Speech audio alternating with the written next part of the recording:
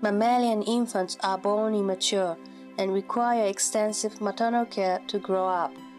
Mothers give milk, groom the infants, and protect them from danger. Mothers often carry their infants as well. As seen with this lion cub, they carry the young and known to adopt a compact posture with their hind legs drawn up. Carrying a baby for humans is a common soothing measure. Surprisingly, however, the calming effect of baby carrying has not been proven scientifically. In our study, we examined infant responses to maternal carrying in 12 babies less than 6 months of age. During the experiment, the heartbeats of the baby were recorded using an electrocardiogram. The mother were then asked to alternate holding the baby while sitting on a chair and carrying the baby while walking for about 30 seconds each. The graph showed the heart rate of the baby during the task. The lower the heart rate, the more relaxed the baby. When the mother is sitting, the baby tends to be crying and actively moving.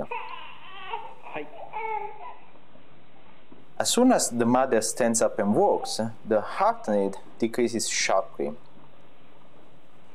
The baby becomes quiet and relaxed.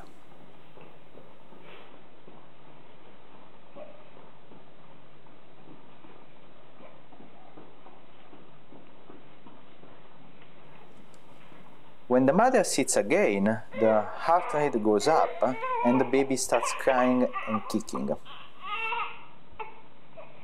Our data suggests that babies are more relaxed during carrying than holding, both behaviorally and physiologically. Next, we asked if most pups show similar calming responses to maternal carrying as human babies. By the second postnatal weeks, most pups are blind and depend on maternal carrying for transport. We found that pups calm down when they are picked up by the mother or by our fingers, mimicking maternal oral carrying. Moreover, like human babies, most pups cry in ultrasounds. This cry stops when they are carried. This means that most pups showed very similar calming responses during carrying to those of human babies, even though maternal carrying methods are quite different. But why do mammalian infants get calmed by maternal carrying? To see what happens if the pup does not calm down, we inhibited the calming response of most pups by chemically blocking sensory inputs. So the pup cannot feel or recognize that they are physically carried and struggle. Then we put pups in a cup and get their mother to carry them out.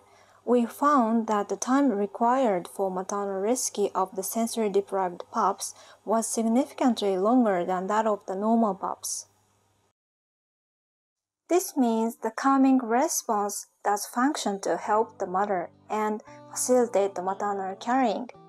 Such cooperation of infant and mother during carrying should be important in the wild, such as emergent escape of the mother-infant dyad from a predator, which would be ultimately beneficial for infant survival.